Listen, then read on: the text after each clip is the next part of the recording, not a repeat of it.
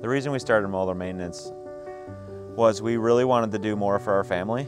We were going to start our family and start having kids, and we knew that we wanted to have a different life.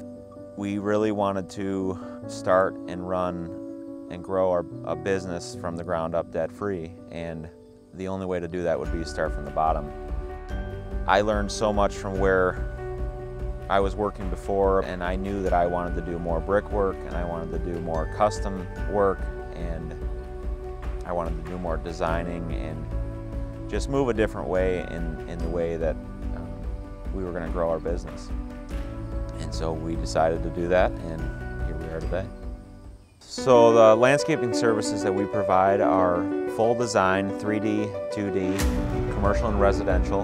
We will meet with the client and figure out what they need and try and meet those needs with different planting selections and picking out what they feel would be best for their property. It's a very personal feel.